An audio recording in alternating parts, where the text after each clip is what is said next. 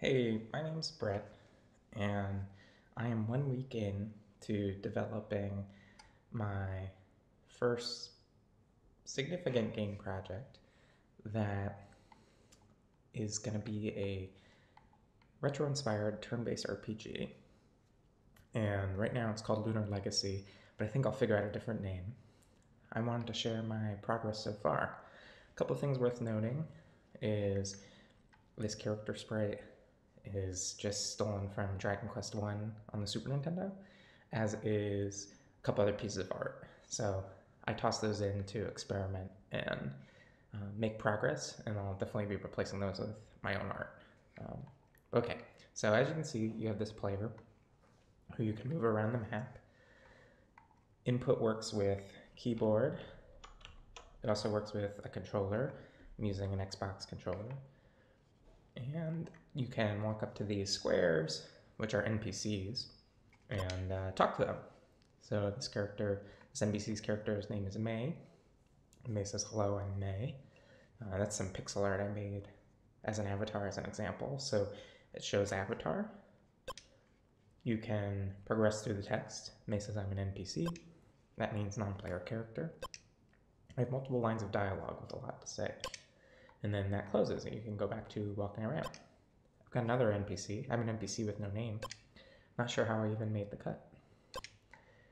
You can go up and down doors or stairs. They're called doors in the code, but they're stairs to go to different levels and talk to an NPC. This is an example of a cutscene that this old man will load, where it loads into a different state where I would like to display images and almost have like a visual novel type cutscene. I was a young lad, a spring chicken. That was when I saw her. She was feeding the horses, and I stood there watching, unable to look away. That's just garbage text. Weren't those the days? Sprite, which is just the word sprite without the S, is Sprite says, "So I guess there are some monsters on the next floor. Would you be able to help us out and defeat them?" Thanks.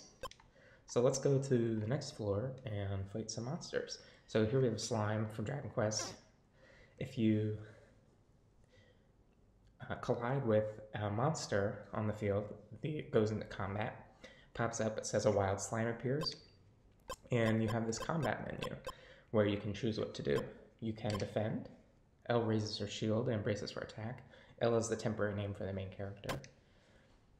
The slime attacks. We defend, so it only does 1 damage. If we attack, we do 3 damage to the slime. Slime attacks back for 3 damage because we didn't defend, so the slime does more damage. And you can see L's HP bar goes down. I would like to display L's avatar and make this combat scene more in-depth. Also, that background behind this slime is also from Dragon Quest. So that's the main inspiration for the game.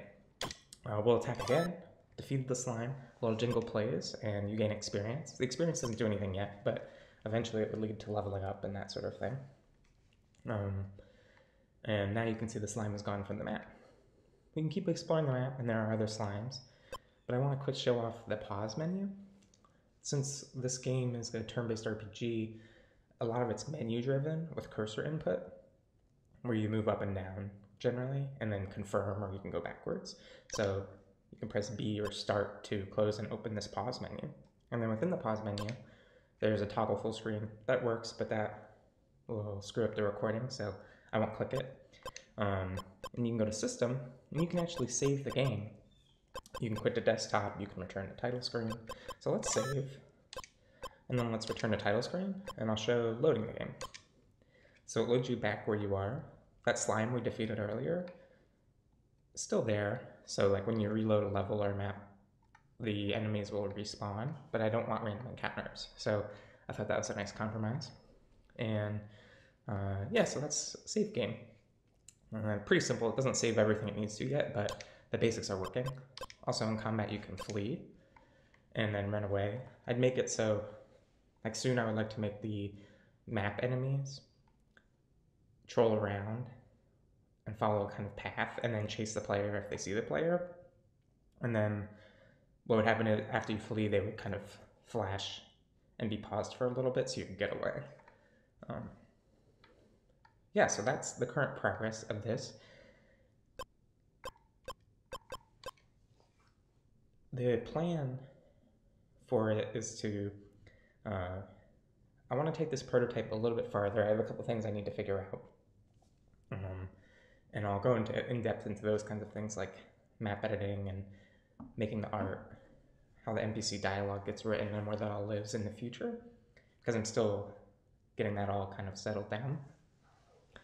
And then once that gets solid and I feel good about the simplified systems, I want to actually produce a smaller, shorter, finished game, maybe like a couple of hours.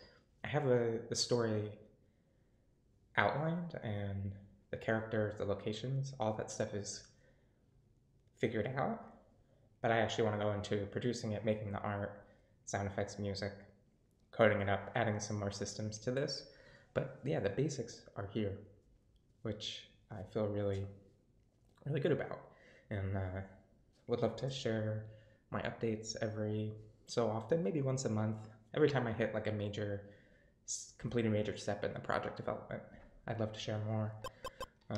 Some really quick info about the project is I'm using this library, somewhere between a library and an engine, called Haxfixel. Haxfixel uses the Hax programming language, so you can see here, like, I'll open up the player class. It's kind of like C#. It's garbage collected, and the framework does a lot for you. It's pretty solid and stable. It's been around for at least 10 years, so it's not tumultuous. Projects have shipped with it. And the really nice thing for it is it's cross-platform, so I can build and compile it for Mac, Windows, Linux, HTML5 for the web, which is quite nice. That'd be an easy way to share the game with people without them having to download it. Also, you can build it for iOS and Android, and console games have been built and shipped with it. So that's kind of cool. Lots of potential. I like that. And I like that I can work on it on my Mac and test it on Windows, that kind of thing. So yeah, that's pretty much it so far. I don't want to really dive into the code in this update, but that could be something fun to do in the future. But that's my current progress for a week.